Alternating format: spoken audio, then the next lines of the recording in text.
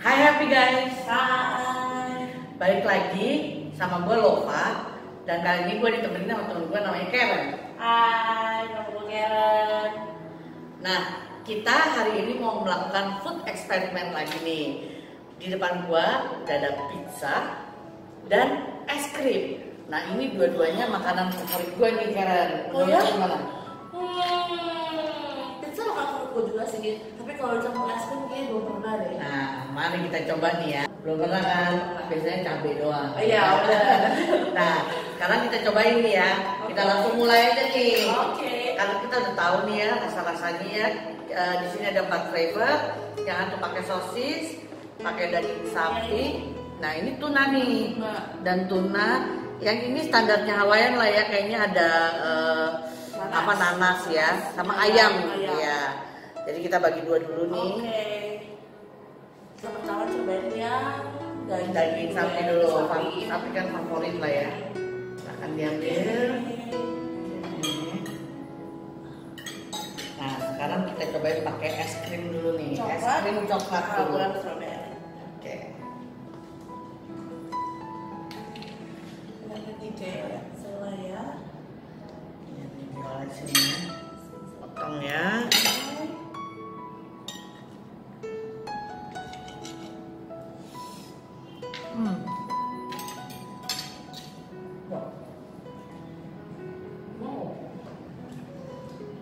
Nah, kalau menurut gue nih, karena teksturnya kan berbeda, gue tetap bisa merasain rasa coklat es krim, dan begitu gue kunyah lagi dalam, bisa ngerasain daging-dagingnya. Jadi sebenarnya nggak terlalu nyatu ya. Nggak terlihat, cuma ketika dicobain, terus tapi pertama kita pasti ngerasain es krim dulu. Nah, habis itu pas digigit, masih dagingnya.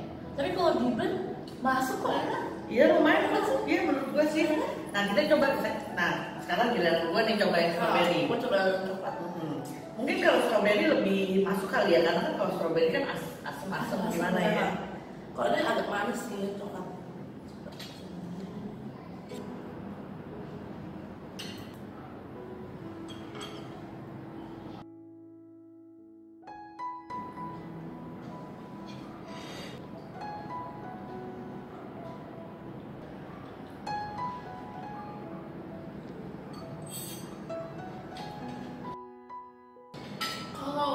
Gue pribadi lebih suka campur strawberry.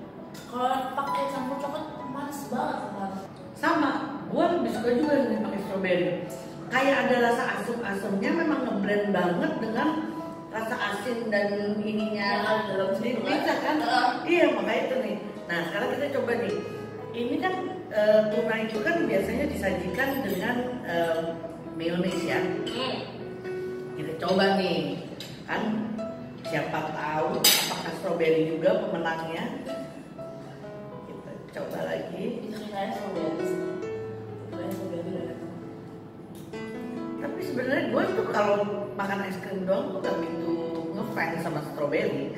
Lebih senang coklat. Tapi itu enak banget. Kalau coklat terlalu manis. Coba nih, kita coba. Tapi ini memang makan es krim enak sih. Ya.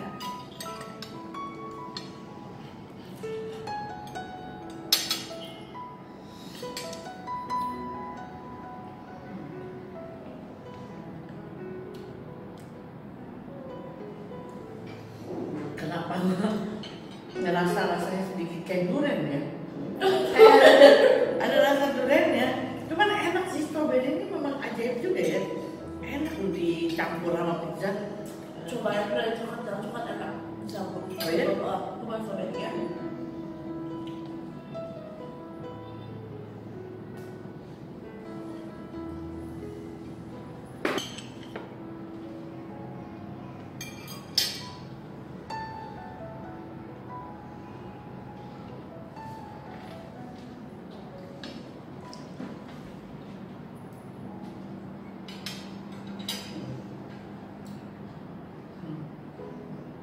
Bener, ada durian ya? Iya. Strawberry campur tuna ada ya? Gitu. Nah ini dia tuh, ajaib tuh. Tapi tetap kalau dibanding coklat, gue masih bilang strawberry lebih masuk. enggak, lebih enakan coklat kalau gabung enggak. Oh ya? Rasanya tuh ada rasa manis tapi asam enak gitu. Jadi satu aja. Lebih enak itu loh. Kalau kita coba nih yang sosis nih, Sosis. ya kan? Kalau sosis kan biasanya nih ya dipakai apa juga enak. Sambal, sambal pakai sambal. Wah, itu boleh juga dicoba Ya, tuh. sambal. Ya, kali ini kita coba pakai sambal dan es krim.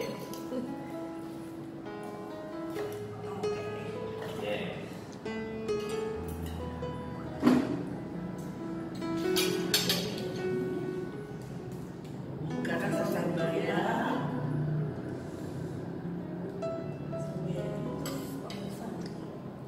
Langsung taruh di atasnya. coba coklat dulu nih.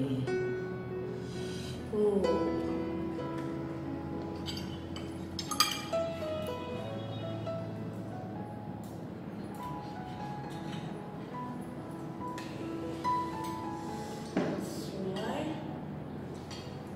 Langsung nih ya pakai sambal.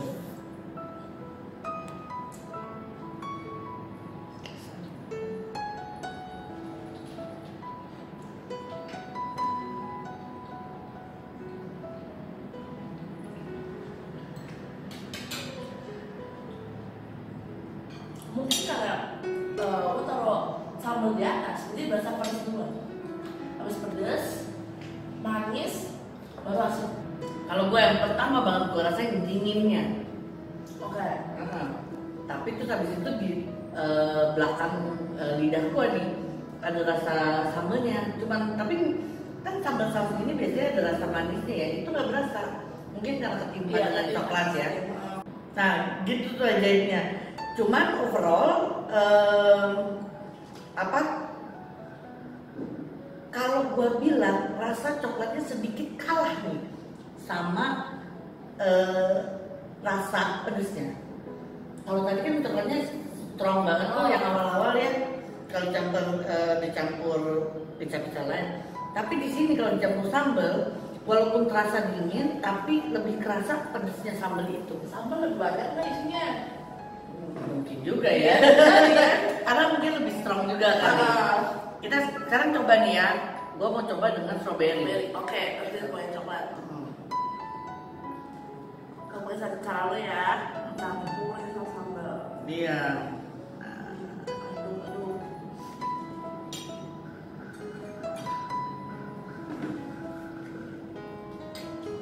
Tapi gue gak nyangka loh ini bisa enak. Maksudnya bisa enak gitu. Iya. Masuk makanan. Masuk gitu loh.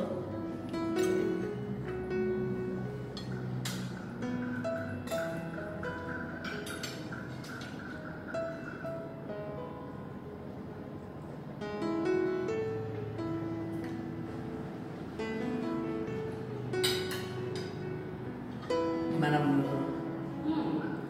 Kalau gue pribadi terus terang kali ini gue lebih suka pakai coklat. Masih lebih berasa pedesnya itu dari saus sambal. Kalau pakai strawberry menurut gue sedikit asamnya strong. Kalian gue seperti apa sih? Gue lebih suka strawberry. Ya kan? Sambalnya tuh ada berasa Iya, banget. betul. Jangan kalau pakai strawberry tuh kayak cuma Asam-asam. Iya, strawberry. Nah, ini yang terakhir nih. Kita bagi dua lagi. Oke. Ya mana? Kalau ini Hawaiian itu ini kan mungkin lebih masuk kali ya.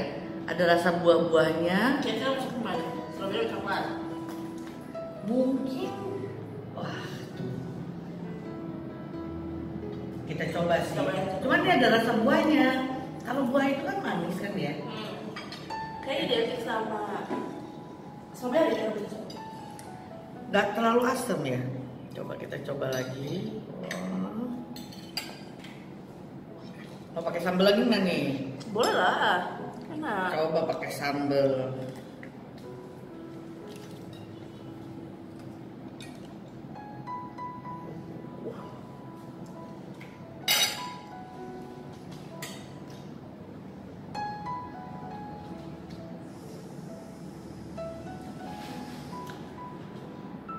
Ini gue suka.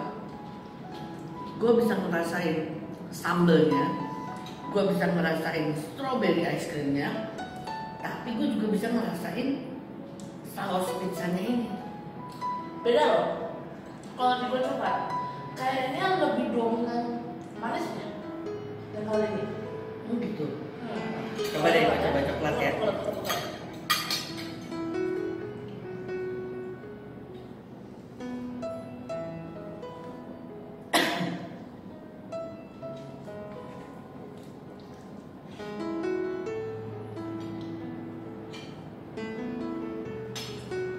Oke, ya gue udah galurin coklatnya dengan sambelnya.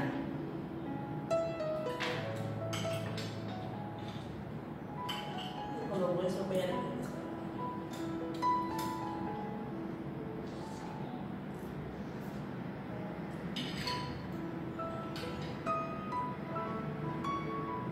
Kalau gue pribadi di pizza Hawaiian ini coklat ini kurang masuk. Beda sama yang pizza-pizza tadi. Yang tadi tuh kali ini mungkin kayaknya karakternya terlalu stand out ya, yang si coklat ini. Jadi terlalu berasa coklatnya. Iya benar, udah terlalu berasa banget. Iya kan? Ini juga aku tuh kayak coklat sebenarnya yang di pizza itu terlalu. Iya mungkin pizzanya yang memang kurang itu ya. Oke. Nah sekarang gimana? Kan ini kita tadi nyoba nih si es krim ini sebagai topping, ya kan? Nah gimana kalau sekarang es krim ini kita aduk sama pizza nih, kita aduk sama es krimnya. Jadi kayaknya sama sambal gitu sebenarnya. Mungkin bisa juga begitu, atau bisa kalau kamu sering makan waffle gitu yang disiram sama air es krim, mungkin bisa jadi kayak gitu enaknya. Coba yang ya. Sama-sama roti nih ceritanya.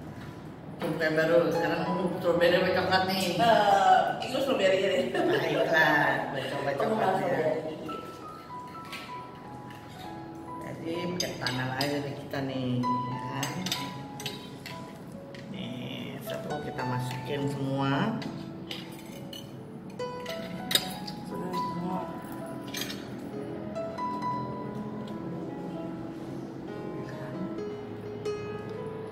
Aduk ya. Wah, seru ini. Baru. Wah, mana nih pejannya? Kelihatan.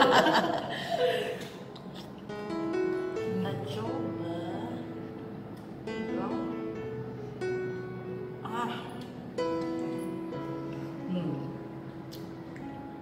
Enak banget, Bang. Tapi belum berasa ini ya. Pizzanya ya lagi ya. Karena memang belum semua ya. karena tekstur roti itu kan memang meresap ya. Jadi memang meresap es krimnya. Jadi memang rasanya udah es krim semua. Enak ya? Oh ya. Boleh dikasih. Coba ya. Satu kalau.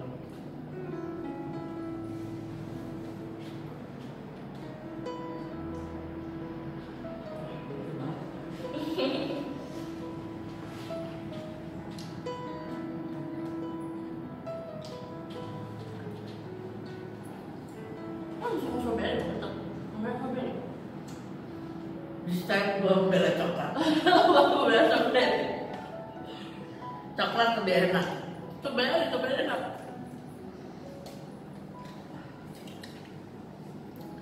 Bisa lagi deh, ternyata enak banget.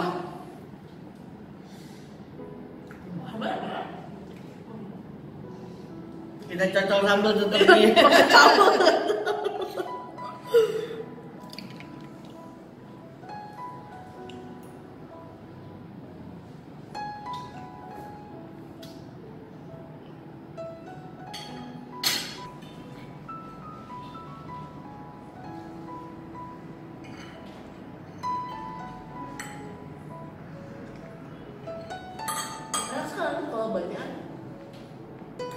Amazing place ini ya.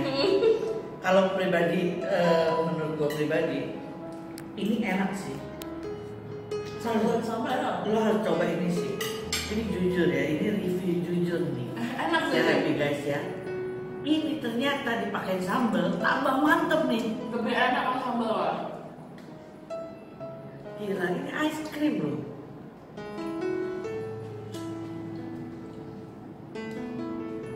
Nih. Ya, sambal.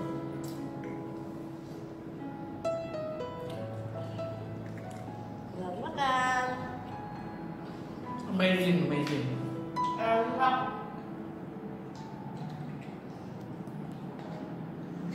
Wah, sampai habis bersih nih. Enak. Dan ternyata memang tidak mengecewakan.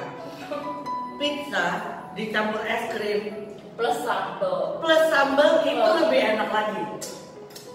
Ya ini kalian harus coba happy guys. Kesel banget kalau nggak cobain, enak. Betul. Kalau di pizza tanpa sambal, memang strawberry pemenangnya. Kalau menurut gue pribadi. Ya, strawberry. Tapi lu coba nih es krim pakai sambal doang, nggak usah pakai pizza. Oh iya. Strawberry. Ini udah enak banget. Enak strawberry. Nih. Krim. Ternyata ya nggak disangka-sangka. Aduh. Aduk nih.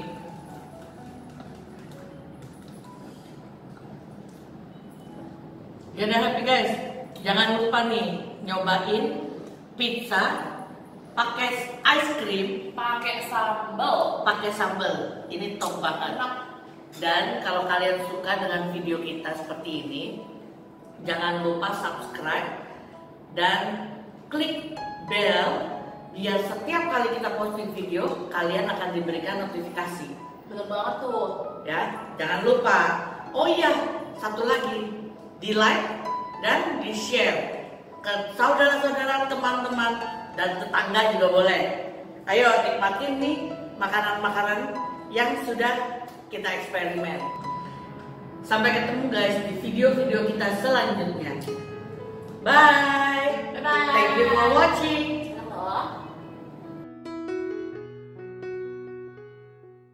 Halo happy guys. Jangan lupa klik tombol subscribe dan tombol lonceng untuk mengetahui video terupdate Happy Day.